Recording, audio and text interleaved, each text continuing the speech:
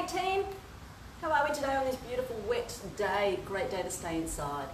Hope you're all well and good and you're really enjoying all the workouts. It's pretty cool that you've got so much variety.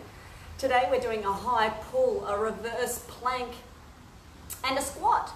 You're going to work for 20 seconds and you're going to rest for 10. It's called a Tabata, so it gets the heart rate up. Not much rest, but it gets that body fat burning straight after, which is pretty much what we want. So you work as hard as you can for 20 seconds. It's only 20 seconds, so it's a good effort, a good amount of time to put the effort in, I should say. And then you've got 10 seconds rest to transition to the next movement. So with the high pull, you can either use a bag filled with books, you can use a sandbag, you can use a kettlebell, you can use a weight plate, you can use a resistance band. Today I'm just going to show you the resistance band just because it's nice and easy for you. But again, you can step it up using a heavier weight or a different implement that you're going to use. With the reverse plank, I'll give you 2 options, and then with the squat, I'll give you a couple of options too. So with the high pull, grab yourself your band,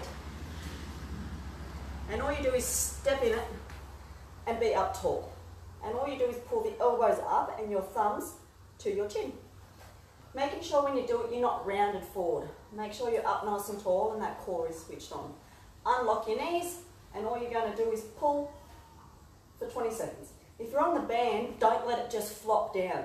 Pull it up, control it down. Pull it up, control it down. So you're going to go for 20 seconds. Then you'll have 10 seconds to transition to your plank.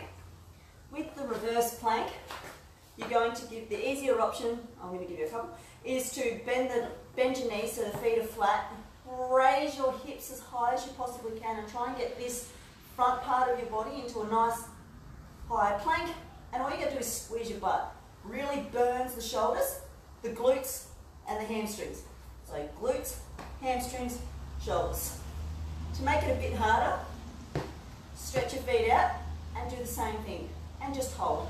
Squeeze your butt. If the floor's too hard, get yourself up on a bit of a ledge. Again, you can do straight legs from here or bent legs from here. All you got to do is squeeze and hold for 20 seconds, and that's all you got to do. With the squat, you can jump squat. If you're landing, try not to land really hard. Trying to use these big muscles here, your quads, to absorb the landing. Drive through the heels. If jumping's not your thing, squat, power up onto your toes, and repeat. Onto your toes. Again, if that's still too hard, just squat. Go to your range. You need something to sit on the couch, sit to stand, or the coffee table. You want to make it harder? Hold some bags, hold some weights, and squat. Your movement bubble, guys. So the play is for 3 rounds. So 20 seconds work, 10 seconds rest. Do the whole circuit 3 times round. High pull, reverse plank, squat. High pull, reverse plank, squat. High pull, reverse plank, squat.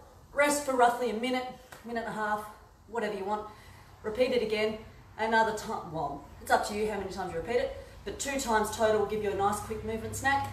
If you need longer and you've got longer, you want more energy, stay in your bubble, go longer. If not, go shorter. Up to you. Enjoy your day. It's a nice easy one to do inside, so you don't ruin the floor, you don't need much space. I hope you're enjoying your day.